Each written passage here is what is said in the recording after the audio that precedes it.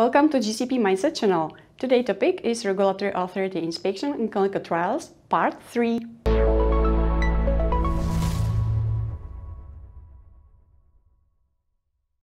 But we will go now to have a look into FDA and the data available at FDA. Again, all the data are publicly shared, and in the US, there are more data shared in comparison to EU because there are not such strict restrictions in terms of data protection.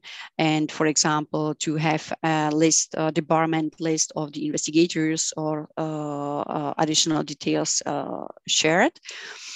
So this is just the overview, which is interesting fact because it's comparing the number of findings or percentage of the findings comparison to the foreign and domestic inspections, which is proof that there are not a big country specifics in terms of doing the mistakes. However, it should be still in the focus during performing country-specific checks as well.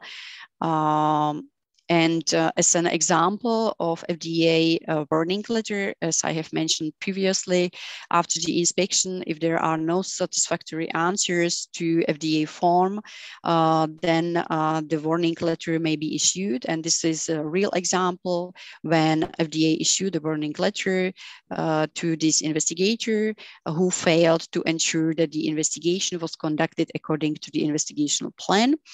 And because there were no satisfactory answers, including the CAPA plan provided back to FDA, the warning letter was issued and is publicly available.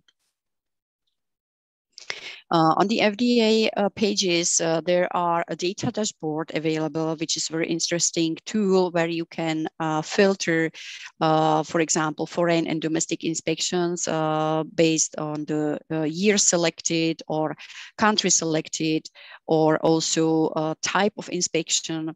And therefore, you can find many data also with respect to the findings. You can filter out based on the findings. And as you can see, the trend until 2021 was decreasing.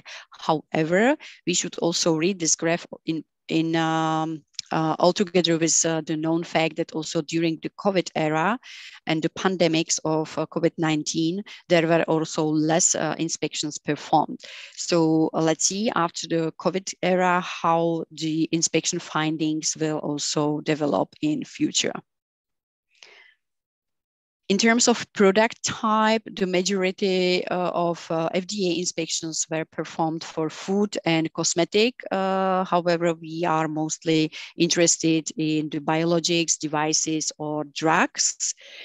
And afterwards, you can also filter out based on, for example, of the company name. I have blinded this overview just to provide you some overview what you can find was the for the data directly on web pages that you can find each individual report, including a description, what was the finding, and how it was addressed to the auditee. And if we were filtering, for example, for just our curiosity, the details regarding inspections in the Czech Republic compared to the inspections in Germany, then in the Czech Republic, we can also see not only the numbers of inspections performed, but also the same also for Germany, but also again the findings grading and also the auditees or inspectees who have been audited by FDA. So this is also just for illustration what was the number of issued findings and the grading. And it's visible that from in Germany from 2019, there were no critical findings anymore. And for Czech Republic, there was only one last critical finding in 2016. Again, another type of filter to filter the data based on the product type.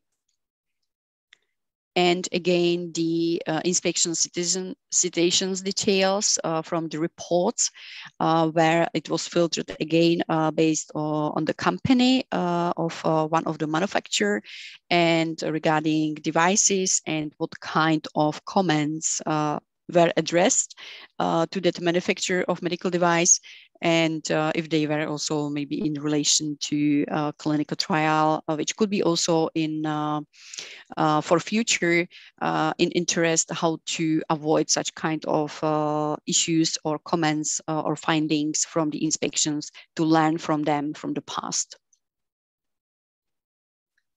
And now if I will go to MHRA, and their shared information on web pages.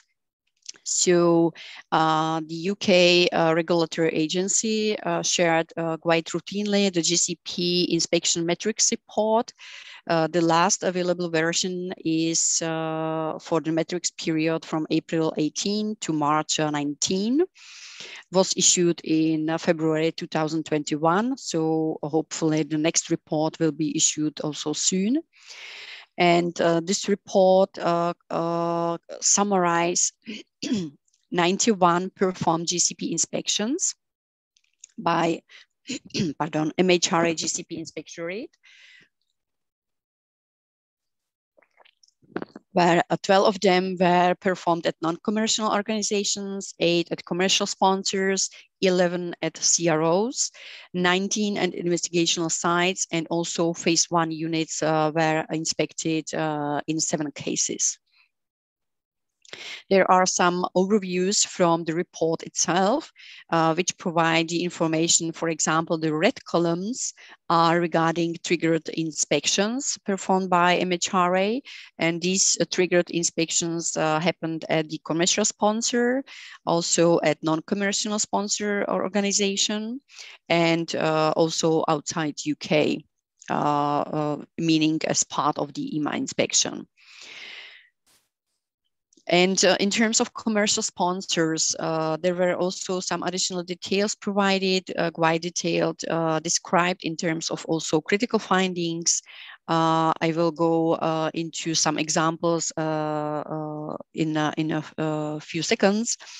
And there was an overview that there were 7 critical findings from 4 organizations. And the similar overview is also provided for inspections performed at clinical research organizations, CROs, where 6 critical findings were from 4 organizations. If you will look more deeply into the inspection metrics report, the critical findings overview is perfect lessons learned, I think, for also those who were not involved in these inspections, because it's so detailed in the way that you can understand what was wrong and keeping still the confidentiality.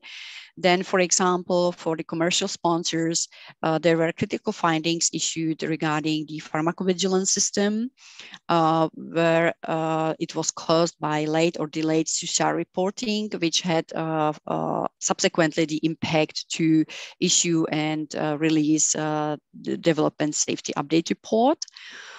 There was repeatedly mentioned the record keeping and the essential documents, both at the sponsor and the CRO side. There was also a critical finding regarding the clinical trial authorization in the UK, and also the protocol compliance, or respectively protocol non-compliance of the investigational sites, and also a GCP non-compliance in terms of CRO activities.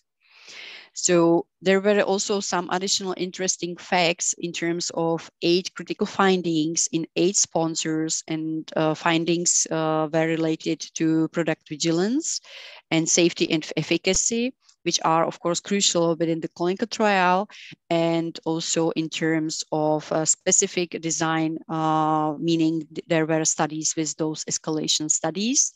And there were also critical findings issued regarding the IVRS system, which was not set up according to the protocol, which have been approved by MHRA and the ethics committees. Then again, to mention the record keeping and the essential documents and trial master file. There were many bullet points listed why it was considered as a critical finding.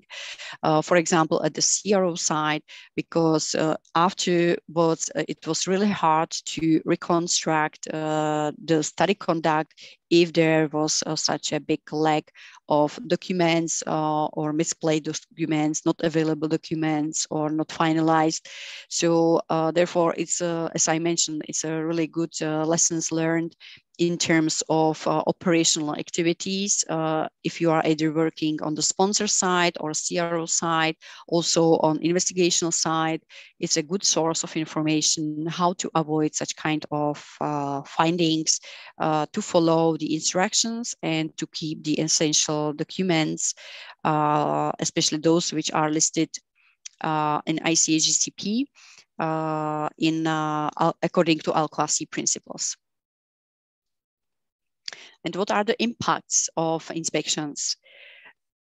Of course, based on the inspection and based on the findings, if they are especially critical, the regulatory authority which are issued to the inspectee may lead to administrative offenses or to fines or prohibition of activities, or also to have a negative public awareness afterwards.